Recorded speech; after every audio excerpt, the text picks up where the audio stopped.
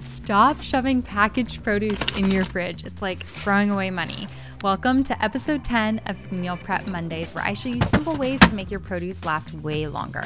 We're entering summer, so today is all about fruit. Step 1, always liberate your fruit from its packaging.